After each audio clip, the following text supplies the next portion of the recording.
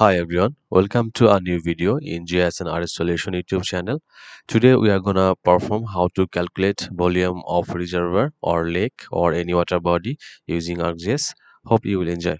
So you can see over here area of interest,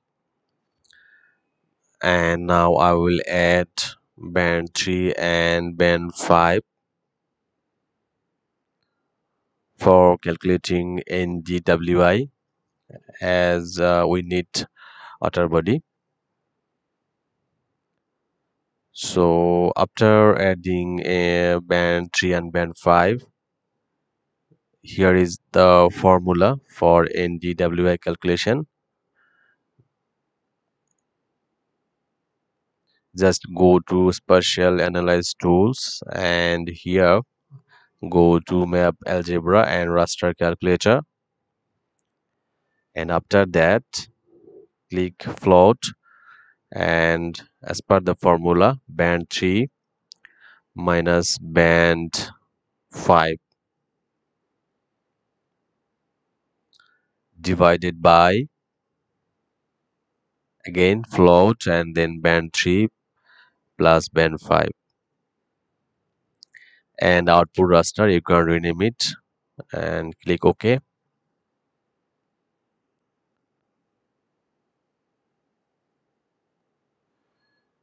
Yeah, I'm deleting this file as I don't need these files anymore.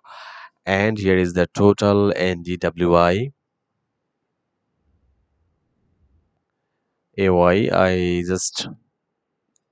I'm just changing the color, outline color for area of interest,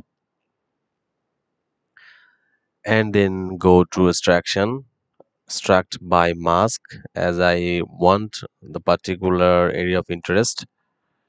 Just input raster of or feature mask data will be AOI, and then OK. And here is the NDWI for my area of interest.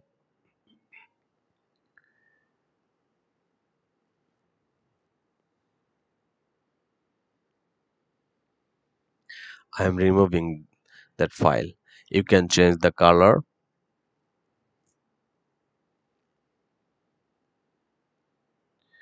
and again go to Map Algebra and Raster Calculator, and now plot, then NDWI output file, and then point 1 output raster and click OK. Yes, you can change the color.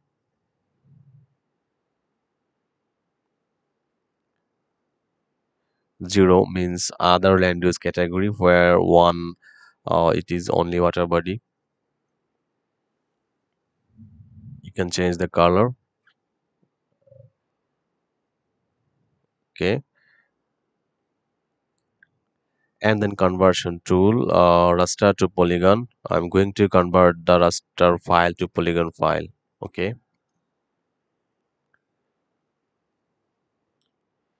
yes, and hollow, outline color red, outline width, and then okay.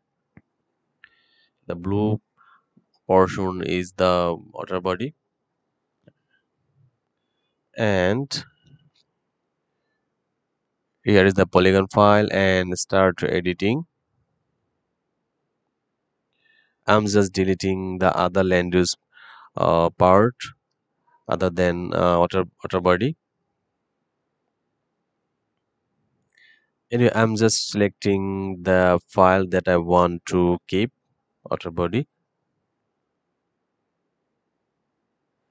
and then go to open attribute table, and then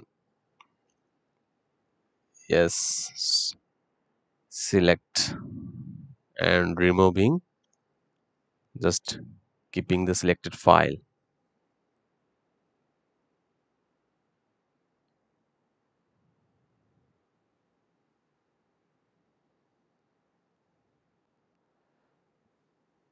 Changing the color.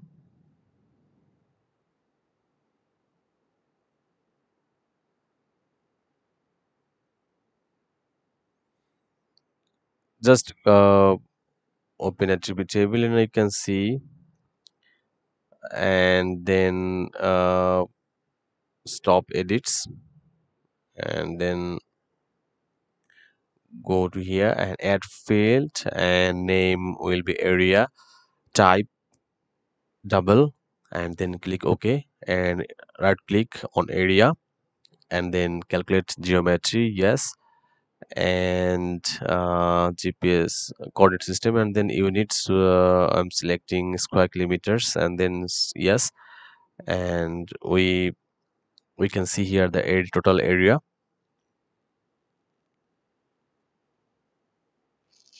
Right click, and if we go to statistics, and then we can see here a maximum, minimum, sum, and mean value.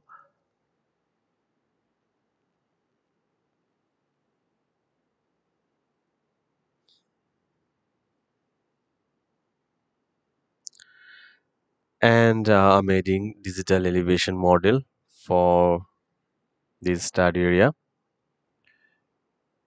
And if we check the coordinate system, then we can see here, yes, the coordinate system in UTM zone 46 north. And if we check for DAM, then we can see over here it is in WGS 9084 datum.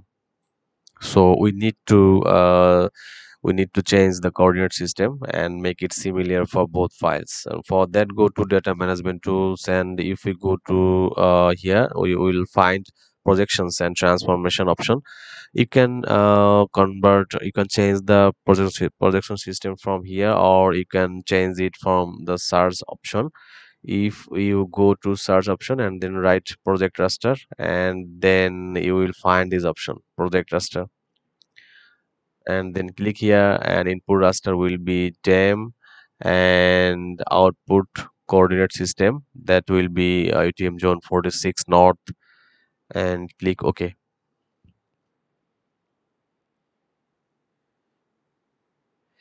Yes, I'm deleting that file, and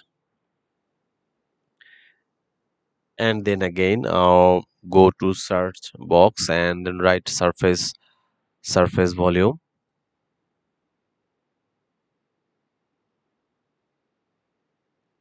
and search, and then you will find search surface volume from 3D analyzed, and then input surface will be gem that we projected, and output file, go to the folder where you want to save your output file.